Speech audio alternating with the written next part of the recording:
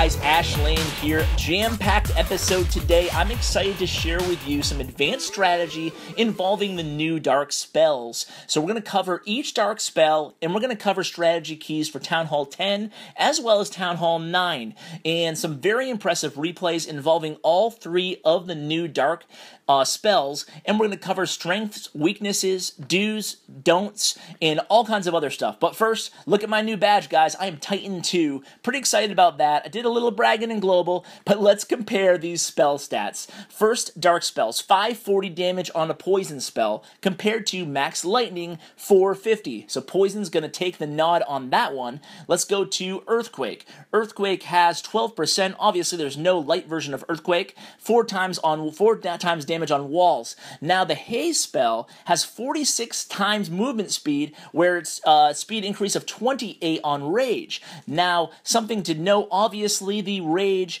while it being much slower, does have that damage bonus, which is definitely noticeable. So, 4 Earthquake spells, guys, can take out any level walls, even max. Now, here it's only used on skull walls, but I'm going to show you some awesome attacks by Town Hall 10s against max walls, max bases, and show you exactly how effective the quakes can be. Now, this can create a wider path than a normal jump spell, so you want to keep that in mind and use that on more concentrated areas. Now we're just going to go ahead and drop some random troops here before we get to the big replays, and just to show you how the Haste spell works. So obviously, it's really useful on balloons and stuff like that, that damage isn't a big difference, but not terribly effective, or I should say more effective than a rage spell on a dragon, because you actually want that damage increase as well as the movement speed.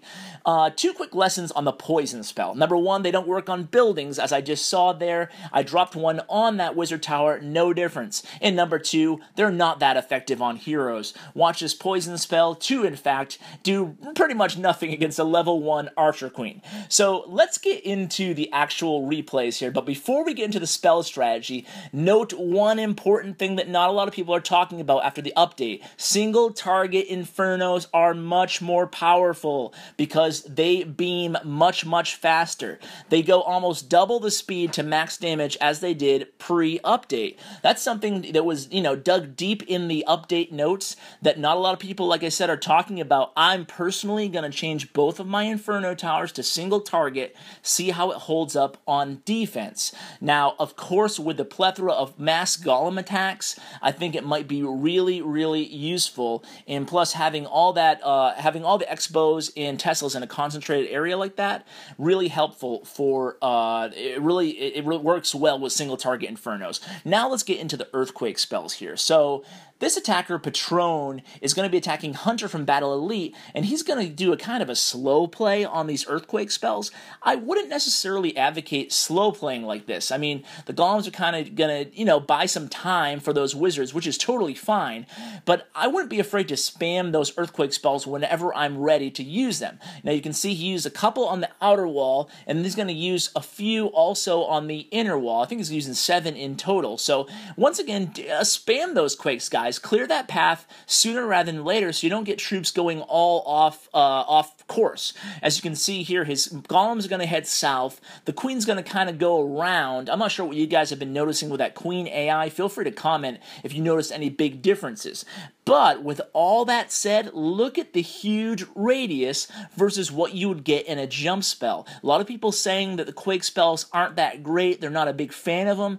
But from the replays I've seen over in my clans, even in Champion and Titan League, people are having a lot of success early on with these Earthquake spells. They just provide a bigger gap for your troops to go in. Look at all the things that went wrong in this attack, and he's still going to pull off the 2-star victory using those Earthquake spells. So let's watch another example, this time Earthquake versus Max Blue Walls. So you can see Mega Matt's not going to be shy. He's going to go ahead and spam those Earthquake spells, and watch the huge radius it opens up, a clear path to that Town Hall, and that's going to come in. There's going to be another strategy key involving these Earthquake spells that's going to come into play towards the end of this raid.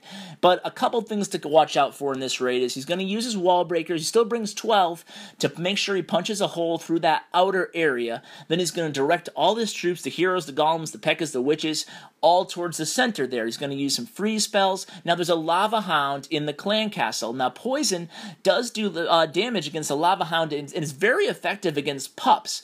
Now, a lightning spell is not effective against a Lava Hound, so it's another benefit to the poison spell. And the poison spell, whenever the puppies enter that little realm, instead of having to nail it with a lightning bolt, it actually just lingers there, so it's very nice. So Earthquake, that was the strategy key I wanted to get to. It lasts longer. Look at that wide open area. If he was to drop some witches that kind of linger, just summoning skeletons, well, they're going to be able to still go through that area, whereas a jump will disappear. What kind of bases do you want to target with your Earthquake, guys? Bases like this, with a huge wall radius, all like, around one defensive unit, because you can take out a few of them, all with a few quakes. Now, my new spell combination for GoWiWi, I know that's what a lot of you guys are tuning in for, is going to be 2 haste, 1 of the poison spells, 2 freeze, and 2 jump spells. Now, Gloria's attack, I'm still in clouds, guys. I have not noticed any kind of a time decrease between attacks up in Titan League, but Gloria's finding a few bases here. Now, she's going to use 1 rage spell. I personally wouldn't use that rage spell. I'd use a 2 freeze, but the suggested spell usage is still the same. First haste and the poison upon clan castle engagement. Then the second haste is going to be dropped around the town hall engagement. Once again, personally, I'd be dropping that freeze spell on the first Inferno Tower as well as the second one, as opposed to the rage spell that Gloria brings. But this is essentially what the strategy is going to be that I'm going to be using right now. I'm going to be playtesting it much more, but that's what I'd advocate right now. It works really well from the replays I've seen. A few of my clanmates have been sharing them. I don't have time to bring you, 20 replays tonight, but I'll be coming at you with plenty more replays involving this particular attack strategy using the 2 haste, 1 poison. Now, where's the Town Hall 9 stuff? Well, here it is right here. Even though it's a Town Hall 10, Skeeto from Readily is a Town Hall 9. Now, he's almost max, but he's going to try a GoLava attack, and although the base is a little rushed and it's definitely not the best layout by any stretch, you want to note that he's bringing 4 haste spells. Now, 4 haste can replace 2 rage, because speed, not damage, is what you're concerned about when you're executing a GoLava attack with balloons, because balloons do plenty of damage on their own. They don't necessarily need that 170% damage boost. In fact, they don't need it. What they use the rage for is the speed boost. That's why I'm going to officially advocate using 4 haste spells as opposed to 2 rage spells on your air attacks, especially for shattered LaLoon or GoLava attacks. Why? Well, because you get the bigger speed increase, A, and those 4 spells, you can actually spread them out really wide. I mean, we're talking spell cost here. 4 haste and 1 poison only cost 2.5 normal light spells, in quotations. So I hope you guys enjoyed these strategy replays. It's early on. We can't really, we can't know everything about the update, all the implications going down the road. But for now, that's what I'm changing. That's how I'm changing my strategy advice to players who ask.